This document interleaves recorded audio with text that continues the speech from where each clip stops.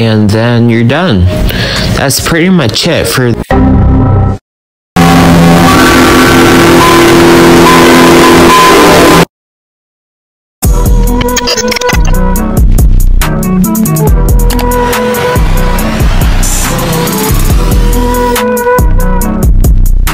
Hey guys, this is AT and welcome back to another video. I'm going to be showing you how to do the Scarlet Witch power effect on Adobe After Effects.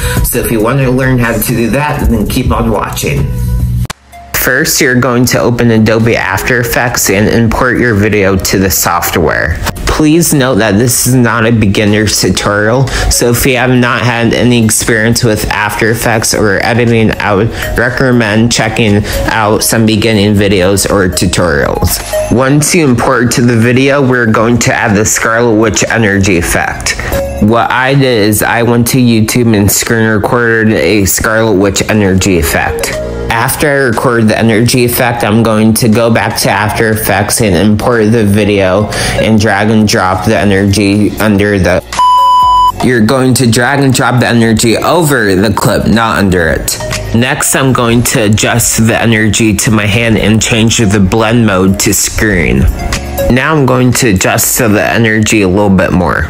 Next, I'm going to change the color of the energy so the color looks more red. To do that, I go to the search bar, type hue and saturation, and I'm going to drag and drop it to my video clip. Once you do that, you should see a color bar that pops up on the left. From here, you could change the color of the energy when you click on the color bar and adjust the color. Next, I'm going to track the energy to the hands. So for tracking, there are different ways to do this. Motion tracking in After Effects.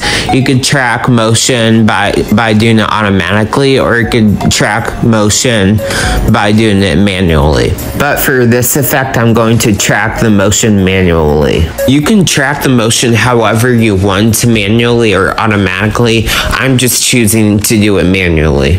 To do that, I go to the clip of the energy, I click U, and I'm going to click on the position to start tracking the energy to the hand. And I'm going to go to the arrow of the preview, click forward, and move the energy to the hand for tracking.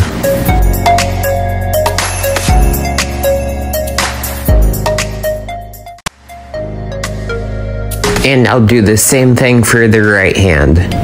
Lastly, I'm going to add a trail to the energy. To do that, I go down and right click the video clip, and I click new, click solid. You have to make sure the solid is black. Then I go to the search bar, type CC particle world, and drag and drop it to the black solid. Next, I'm going to add the blur effect so the particles become more blurry. Next, I adjust the blur to the particles. And I'm going to make some other small adjustments like physics of gravity and the color of the trail. And then I'm going to track the trail to the energy. And then you're done. That's pretty much it for...